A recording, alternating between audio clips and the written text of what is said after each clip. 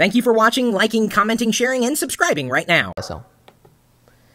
Is the Mac Mini worth it? Asked by QVSL here in the live chat as we're streaming TLDR live onto YouTube. I'm not going to say that it was my first Mac.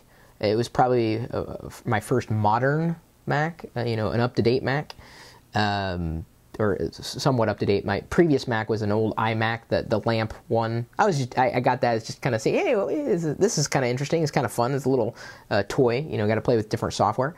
But is the Mac Mini worth it? Some would say no. Some would. And you could argue, rightfully so, that no, it's not worth it. If all you want to do is browse the web and check email and play games, and if you want a small form factor, you could probably save a little bit of money by getting another computer and not going with a Mac Mini. That's I'm going to throw that out there. I mean, it is an absolute truth. But is a Mac Mini worth it? That was the question. If you are looking for a small device, very small computer plug-in, that you can compute with, for lack of a better word. If you want to get your first Mac, the Mac Mini is a good starter.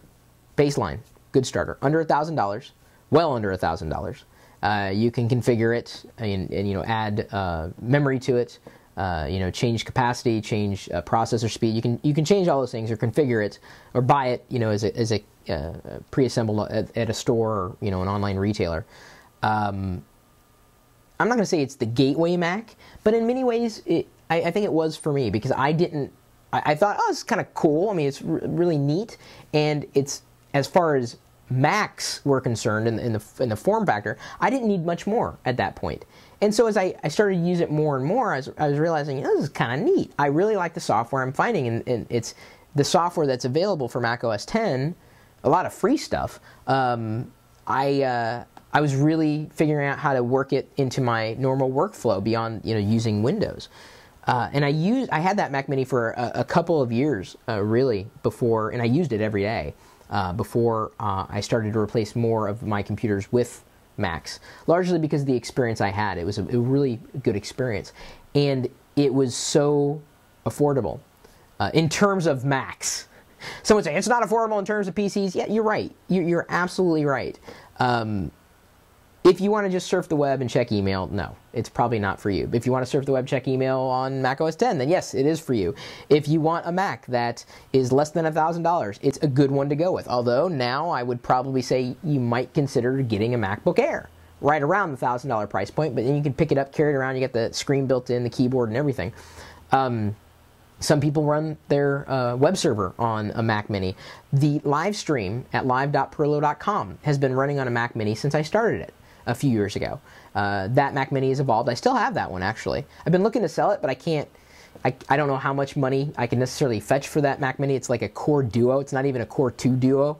The one I've got now, I think it is a Core 2 Duo. It's been a while since I've looked at its innards. I mean, it works. I have not upgraded the Mac Mini yet, although I've been thinking about getting one with an i5 processor, if only to help handle a lot of the video stuff that well, its primary role, its only role is to push out the live video feed. That's what it does. And certainly I'm happy with it. I don't know if anybody wants to make a bid for my original live stream Mac Mini, which is a few years old. The specs are probably nowhere near what you would want them to be. But if you want to have that computer to say, hey, I have Chris Perillo's original Mac Mini streaming computer thing, I'd be interested in possibly parting ways with it. I'm not attached to any particular computer. If something happens to it, I'll replace it. No problem there. Oh. So, the bottom line is it depends on what you're looking for. I wouldn't recommend it to everybody, but you've got my personal perspective. I'm making no money on the transaction. Apple actually kicked me out of their affiliate program. Seriously. How's that for a kick in the crotch? Thanks, Apple. Really appreciate it. I think everybody would appreciate that end of the video, too, because they think, oh, you're a fanboy? Yeah, really. Well, Apple doesn't believe so. There's my answer. What's yours?